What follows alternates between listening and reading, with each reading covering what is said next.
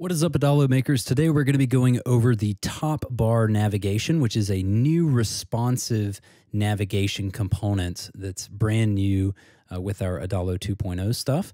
I've just got like a basic web app here to kind of demonstrate here. I've already got the top navigation installed here, but you can certainly click on this plus sign here and just type in top navigation and it should pop up here. You can drag this in, much like the sidebar navigation for responsive. We've got a ton of options here, which makes it really, really awesome.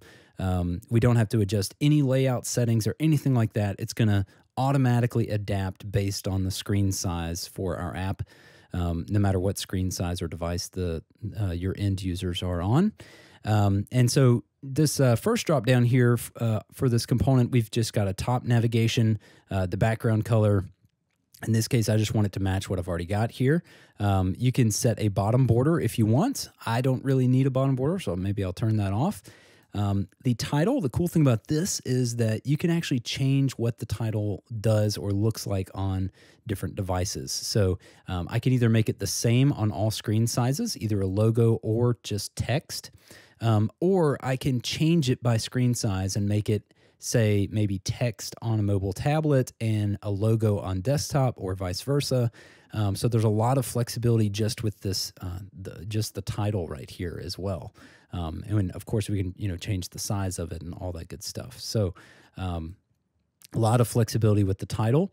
The menu styling, much like sidebar component, you've got, left aligned, center aligned for these components, or even right aligned. So you can make some more traditional website style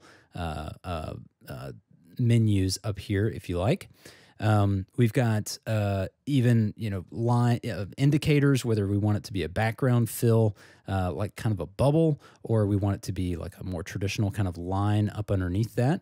And then of course we can change all of the colors here. So instead of an gray being the active background color, maybe I want it to be a nice purple color, and maybe I want maybe I do want this background fill to be like maybe a lighter purple, maybe, right? And maybe the active menu is something like that.